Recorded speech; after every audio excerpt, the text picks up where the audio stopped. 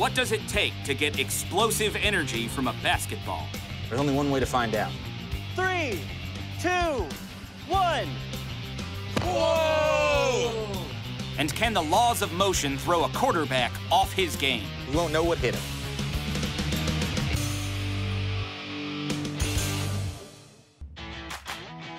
Next, I'm hitting the streets to meet up with a local basketball team to find out what they can do with a little momentum. All right, guys, so today we're talking conservation of momentum. So you've already got a basketball, kickball, tennis ball. All right, so everybody hold out your ball at a uniform height. There you go. And so on the count of 3, we're gonna drop them all at the same time. Don't bounce them, just move your hands away and let them fall. All right, 3, 2, 1, drop. Basketball. Definitely, it was definitely the kickball. It was definitely the kickball. All right. It seems like we are a little divided as to what we think happened. Darren has the slow-mo shot to solve this argument. The winner of the highest bounce goes to the basketball, but just barely. So what would it take to make the ball go even higher? What do you think would happen if we stacked all 3 balls on top of each other and then dropped them? I'd say, like, the one on top go the highest. That's my guess. We'll have to find out. Yeah, I'd have to agree with him. I don't think it would bounce any higher. All the energy would probably get absorbed. And all tip over? Yeah. All right. There's only one way to find out. And we're about to see what happens when these 3 balls join forces for one shared bounce. Ready, guys? All right. 3, 2, 1. Oh! Whoa! Not too bad, not too bad. I'm the genius. Dropped solo, all the balls go about 3 feet. When the balls are stacked on top of each other, the top ball catapults to a height of 18 feet, a 600% increase. This stack of balls is called a Galilean cannon and demonstrates the conservation of linear momentum. 3, 2, 1. Oh, my goodness. Momentum is mass times velocity, so the tennis ball has less mass than the basketball, but when you drop the basketball, all of the energy from that basketball was transferred through the kickball to the tennis ball, and it can't get any bigger, so it's only gonna go faster. In effect, this Galilean cannon harnesses the energy from both the basketball and the kickball as a floor for the tennis ball. Their energy transfers into the tennis ball and increases its bounce dramatically. Is there a way to use this to help my game? Nope, you're on your own, man. You have no hope. We saw an impressive transfer of energy on the basketball court. Now, I want to see what happens if we can really get some height into our game. So, I'm taking this experiment outside to see what happens when we go from a 5-foot drop to a 30-foot drop. Engineer Nick is setting up a crane and a device to stabilize our Galilean cannon. All right, guys, so we've come outside in the nice warm sun to try this again, but we've made some modifications. We have this big old crane that's gonna get us about 30 feet in the air so we can drop the Galilean cannon from a higher height. Any predictions as to what might happen? I think it'll go 2 to 3 times higher than it did in the gym. 2 to 3 times higher? To go off Joel's prediction, I think it'll go 4 times the height. 4 times, all right. Yeah, I'm gonna have to go with Zach and Joel, and I think it'll go 4 times the height. I like your positivity.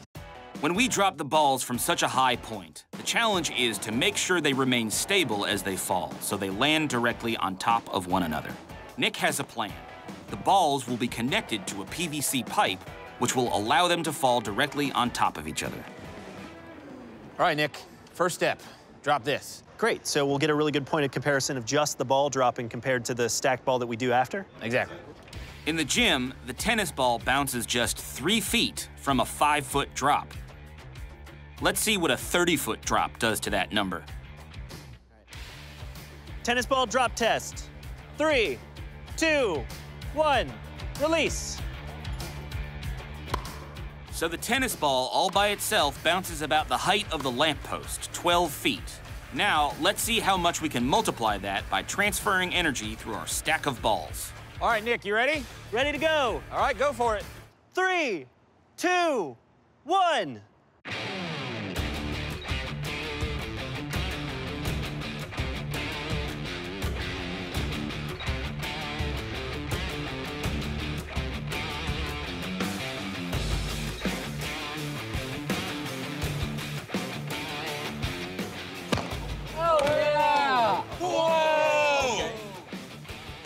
dropped on top of the two larger balls, the tennis ball soars to 52 feet. That's almost a 300% improvement from the 18-foot height we reached inside, and a 400% improvement from the solo drop outside. So our team's predictions are pretty spot on. If you look at the basketball, it doesn't have much bounce at all. When the basketball hits the ground, it compresses, storing elastic potential energy that pushes into the ball above it. The momentum from the bigger basketball is transferred into the ball above it, and then transferred to the tennis ball. When the tennis ball collides with the kickball, it recoils at high speeds because of the big difference in mass between the balls. I think what was most interesting was watching how the different balls reacted to the force. The basketball, it compressed a lot, but it was nowhere near as dramatic as the dodgeball. The dodgeball just really visualized how much force was getting emitted into the tennis ball, which shot up so high. It was really impressive. I have one more experiment with motion that I want to try out, this time with opposing momentum. When two objects push against each other with equal force, like in an arm wrestling match, they balance each other out. So what happens when backward and forward momentum are exactly the same? Will those forces cancel each other out too? And can we use this principle to stop a quarterback's throw in mid-air? To find out, I'll need some help from former collegiate athletes Kevin Buis and Brad Wakefield. Hello, gentlemen. Thank you for agreeing to meet me here today. So there's something I've always wanted to try that I've seen done a lot, but generally they use a cannon to shoot a football. I'd rather have a human throw a football. What I'm gonna do first is kind of test your speed. We're looking for like a consistent 30 miles an hour. Think you can do that? Yeah.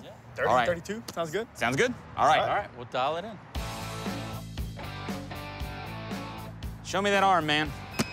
28. 30. I think 30's our sweet spot. 30's a sweet spot. Yeah. Perfect. Nick is charged up to provide some opposing momentum with the help of a 261 horsepower truck. Okay, so I've got this guy clocked thrown consistently at around 30 miles an hour, so go 30 miles an hour. Okay. He won't know what hit him. Next, we set up our homemade hit Isaac Newton in the face game. I don't think Isaac Newton would mind. You have a nice arm, worked pretty well. Thanks. Very consistent. I got a challenge for you. All right. So I have 3 balls here. I want you to hit 3 of these Isaac Newtons behind you. All while traveling at 30 miles per hour. Oh, simple. Yeah. Okay. All right, hop in the back of the truck, put your harness on, and we're good to go. We have professional rigging and a closed road to keep Brad safe. You should never, never try this at home.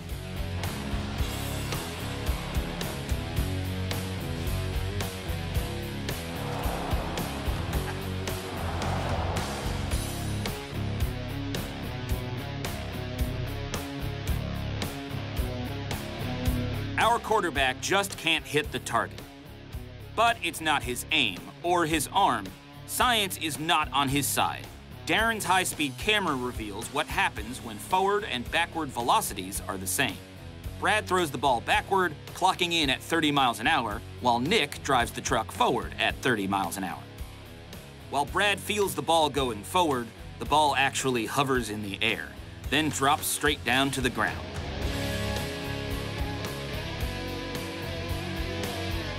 According to Newton's second law of motion, if 2 equal forces act on the same object in opposite directions, they cancel each other out, leaving 0 net force and a quarterback who's not used to being 0 for 3. That was cool. That was pretty cool, but you didn't make it. I failed.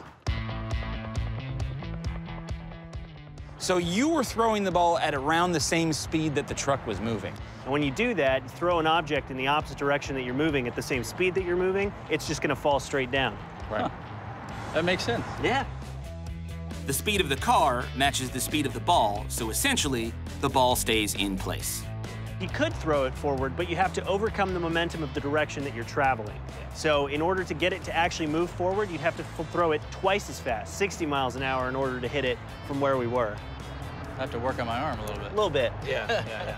You got a great arm, man. Thanks. It's pretty good.